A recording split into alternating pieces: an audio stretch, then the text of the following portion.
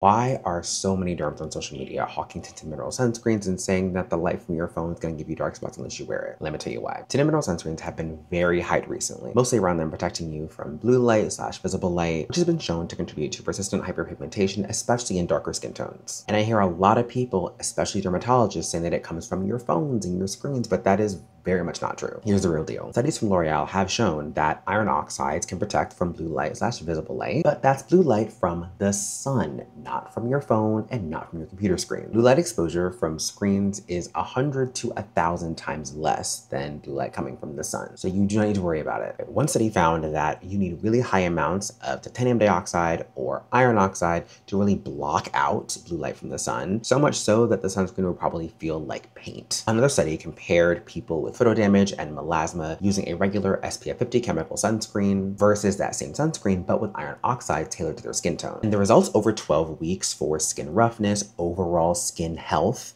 and skin brightness were about the same for both groups. However, the group using the iron oxide sunscreen did see quicker improvements in roughness and brightness, but had the same endpoint at 12 weeks. And within the people with melasma, the iron oxide sunscreen users did have a notable improvement in skin brightness versus the non-iron oxide users. So what does this mean for you? Products with iron oxides clearly help with pigmentation issues, especially for darker skin tones. But tinted versus untinted sunscreen, the difference isn't massive. We also don't know if the improvements are dose dependent. Does the amount of iron oxides dictate the amount of improvement that you'll possibly see from these products? So if you like tinted mineral or chemical sunscreens, go for it, continue to use it. But you can also use products like foundations or skin tints that also have iron oxides, or nothing at all. You'll still see an improvement. Remember, sunscreen is key. So whether you're using chemical, mineral, tinted, untinted, protecting your skin is key.